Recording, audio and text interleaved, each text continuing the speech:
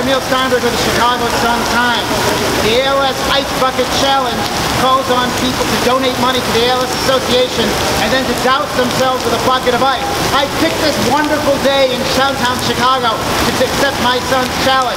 I'm calling out my colleague at the Chicago Tribune, Eric Zorn, Supreme Court Justice Elena Kagan, and Karen Lewis to A, declare whether she's running for mayor or not, and B, to take the challenge to give money to the ALS Association. Feels good. You have 24 hours.